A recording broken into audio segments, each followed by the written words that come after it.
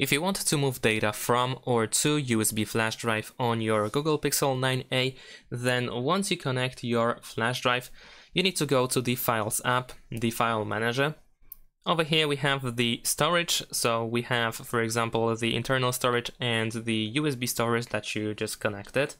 So now this depends on what you want to transfer and whether you want to transfer from the internal storage of the phone or from the flash drive.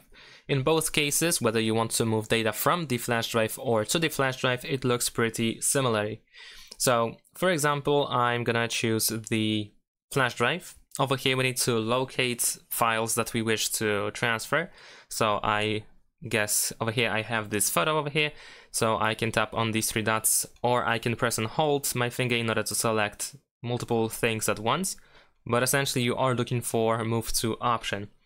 So if you select it, you should be able to tap on these three dots in the top right corner instead. So if you choose move to, now we need to select that we want to move to the other storage. So since this is the flash drive, I want to move to internal storage, and then I need to choose where I want to move this file. So let's say I'm gonna choose this folder over here, and I'm just gonna move it here. And there we go, and that is pretty much it. We have moved file from the USB flash drive to our phone's storage.